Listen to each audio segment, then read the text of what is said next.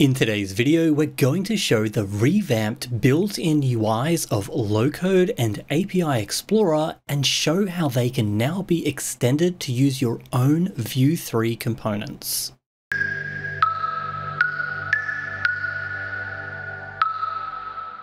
API Explorer and Locode are built into your ServiceStack application by default and provide a way to automatically manage, explore, test, and integrate with your services. API Explorer shows you all your services along with generated forms and guides on how to integrate with each specific service in 10 different languages, while Locode provides a turnkey solution to manage your data using your auto-query services, again using an automatically generated UI. Both products have been improved by migrating them to the full Vue 3 framework instead of the previously used, more limited Petite Vue.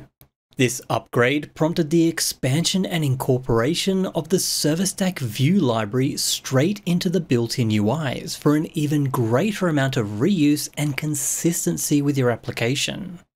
And this also enables developers to benefit from easier reuse, since now you can customize and extend both of these UIs using your own Vue 3 components. Today we will go through some of the changes and reuse and look at the process of extending Locode and API Explorer to use custom Vue 3 components. Here we have created a new solution using the Vue MJS project template via the ServiceStack.NET X tool with the command x new space vue-mjs space myapp.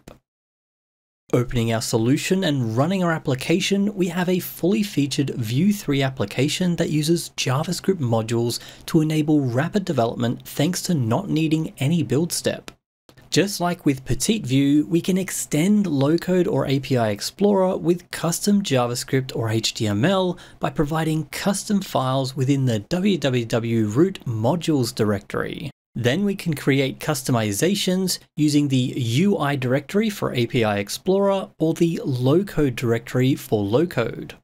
Both applications then look for any custom.js, HTML or CSS files as entry points for customizations. We can also add custom MJS files to a component's subdirectory. These modules will be automatically loaded and can be used to override sections of API Explorer and Locode with known naming conventions. For example, if we wanted to customize the Details tab for a specific operation in API Explorer, we can create a new MJS file and declare a component called createBookingDocs. This follows the naming convention of the request DTO name, in this case createBooking, which comes from our C# class for our request DTO, with the suffix docs as the component name. So when we load the Details tab for the Create Booking request within API Explorer, custom components that are declared with this naming convention are automatically loaded. This can be used for custom behavior or additional content based on the request DTO, or we can also use C# attributes to further populate information about our API, using attributes like tag, description, notes, and Explorer CSS. And if your service is an auto-query service, we can apply Vue customizations to Locode as well. By declaring a custom component called new booking, we can completely override the form for creating a new booking in the Locode application. The new and edit prefix can be applied to the model name used by your auto-query service, in this case booking. This will automatically override the built-in forms, making it extensible using your own custom Vue 3 components.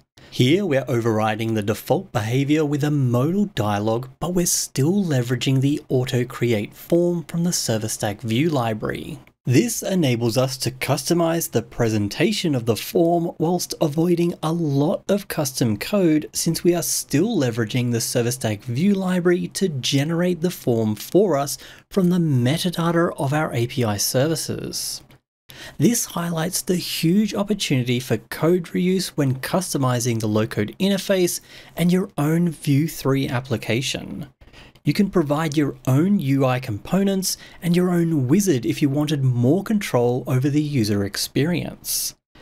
And since we are using modular JavaScript, the development experience is fast.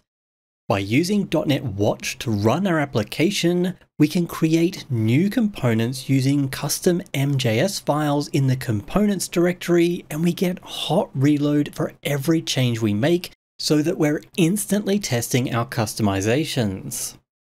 Provided the components you want to use have been rolled up and support JavaScript modules as the Vue 3 documentation recommends, you can import any Vue component directly from a URL, be it on a CDN or hosted yourself, for rapid testing. To add some character to our new bookings modal dialog customization, I'm going to import a Vue 3 marquee component directly from the unpackaged CDN.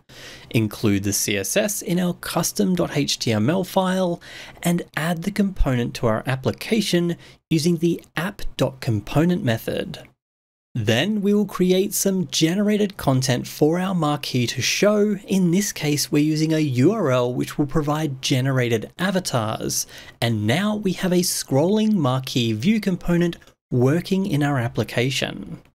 I didn't need to install a package dependency using npm or yarn. I just found the component I wanted to use that supported JavaScript modules and imported it directly into my application to rapidly test my change to see if that's the result I wanted. If you want to learn more about Vue 3 and JavaScript modules working together, the Vue MJS template that we've used here has a blog post that goes into a lot more detail, so I recommend checking that out if you create this project, or alternatively, I'll leave a link in the description. By upgrading Locode and API Explorer to use Vue 3 and the ServiceStack Vue library has brought additional consistency through the various UIs, including the default AutoHTML page for all your services. By using the format attribute on a property of our model, we can control the presentation of our generated forms in all three UIs and your own Vue 3 application or customizations. By adding this additional metadata about our services, it drives all the related dynamic UIs, making it even easier to share presentation and behavior, while also making it possible to completely customize individual instances of each form.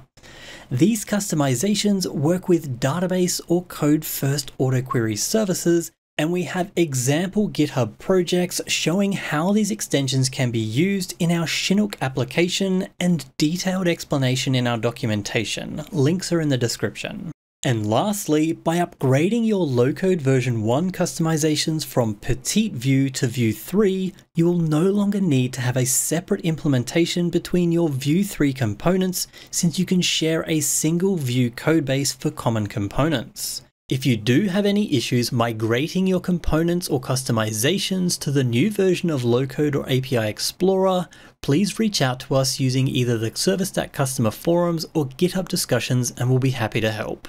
Well, that's it for this video. If you have any suggestions or feedback about our templates or videos, let us know in the comments. If you want to know more, check out our other videos and join us in the ServiceStack community through our Discord and GitHub discussions. ServiceStack is free for individuals and open source projects, so anyone is welcome. And as always, thanks for watching.